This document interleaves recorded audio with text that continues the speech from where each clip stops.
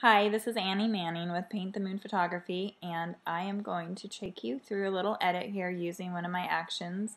The action is Paint the Moon Bliss, and I just gave it out to my wonderful customers and friends on my Facebook page this morning, and I'm going to select it here in the Actions palette, click play, and it's going to run through, and then we're going to look at it and see where we might make adjustments to tweak it to our individual image. The number one thing I think with actions is that not very often are you going to run an action and have it be perfect on every image without doing a little adjusting, turning layers on and off, lowering or upping the opacity on different layers.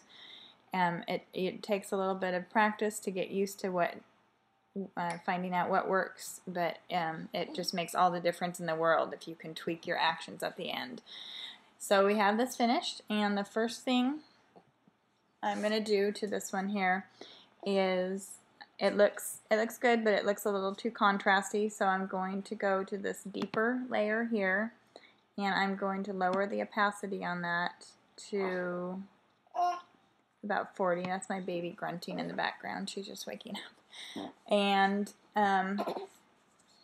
then we're going to, their faces look a little bit bright, so I'm going to go to the Brighten and Pop layer, and I'm going to choose my paintbrush over here, and I'm going to choose black for my paint, and make sure I'm on my layer mask, and I'm going to just paint over their faces a little bit there to keep it a little bit darker. That Brighten layer made it a little bit too bright on their faces. And then I'm going to go down here to my Sunset Hues layer, and I'm just going to turn it way up to kind of see what it does when I turn it way up. And that's much too much, but you can kind of see it gives it a little different gradient of color on there, and it brightens it at the same time. And so I'm going to turn it up to about 25%. I like what it does to the colors, and I like how it lightens their clothes up a little bit. And I'm going to do the same thing to the Deep Blue Sky layer. I am going to turn that one up to about 16%. There we go. And I think that's all I need to do to this particular image. You can look through your layers and kind of see if the picture's looking too dark. You can see a lot of times I'll have a make it lighter and make it darker layer on every one of my images, actions. This one doesn't have that, but most of the time they do. And you can adjust those to fine-tune the adjustments.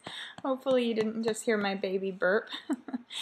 And just go through the layers and kind of look at your image. If it looks too warm, you can find the cool down layer and turn that on, or turn it up and down.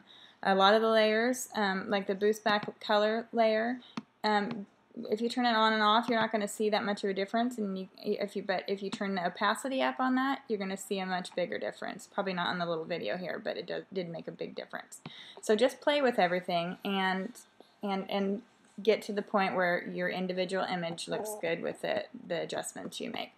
Okay, thanks for hanging in with me today. Everybody have a good day. Bye-bye. Hi, it's Annie again, and it just dawned on me that I did not show you the before and after, so I am going to do that now. This is our before running Bliss, and this is after running the action. Thanks again. Bye.